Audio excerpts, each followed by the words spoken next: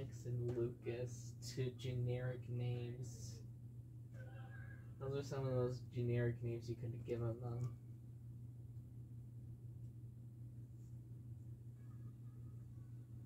Does every song need to have their title in the intro now?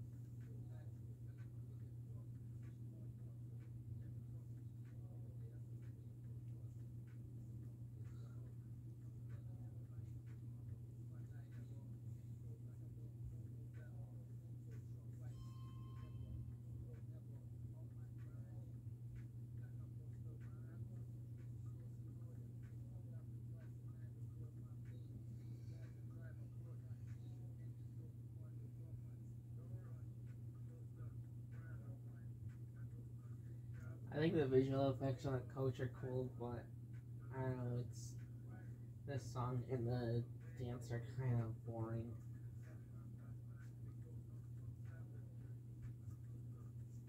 It's unique, but boring.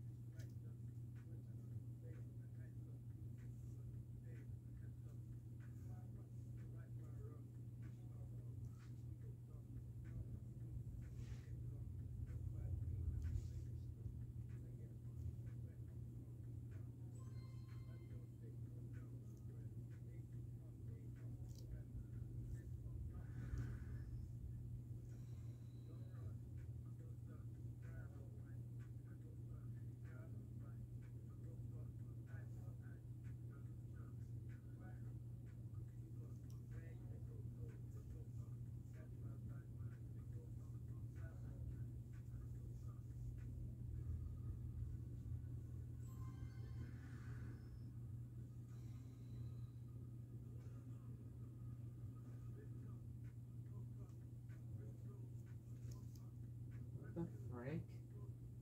What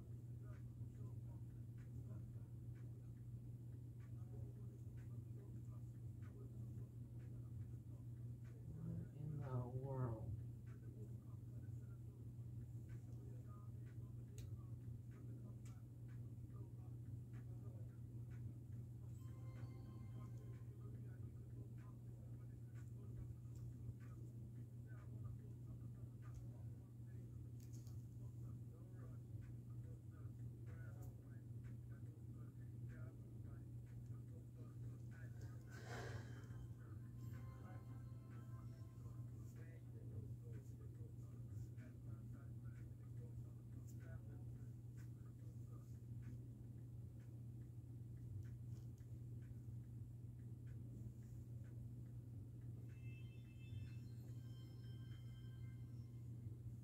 I don't know, man. It just feels as if a Just Dance 3 choreo got more camera effects. That's what that choreo felt like.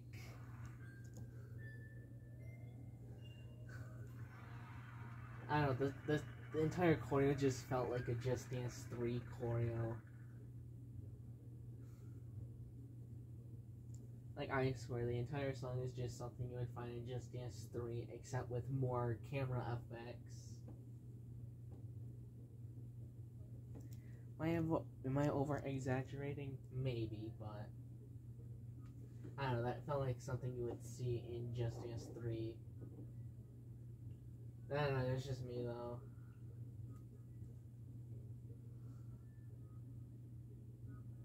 I don't know. That one kind of sucks. That song was just kind of boring. I mean, the effects on the dancers are cool, but like that's about it. That's about it. That's the only good thing I think of, is that the effects of the dancers are cool. That's all. Love the neon outlines, but other than that, it's just okay. It's just something you would find in Just Dance 3, I would think. Maybe as DLC, I would give it that. A DLC song from Just Dance 3, I'll give it that much, but still a Just Dance 3 song, that's what it feels like. Like, you can't tell me otherwise. The only thing that makes it stand out are the special effects. Even Just Dance 2 songs had special effects on the dancers, like that laser beam from Cosmic Girl. Or those meteors also from Cosmic Girl, those 8-bit dancers. Not even sure if those are 8-bit. Probably more like Atari sprites in Move Your Feet from Just Dance 2. Yeah. Those are the type of effects you would probably find. And also that jump text and jump. Not the Van Halen one. I wish that was in Just Dance, but nope, it's not. I swear. I swear that song felt like a Just Dance 3 song. I just don't know what else to say about it.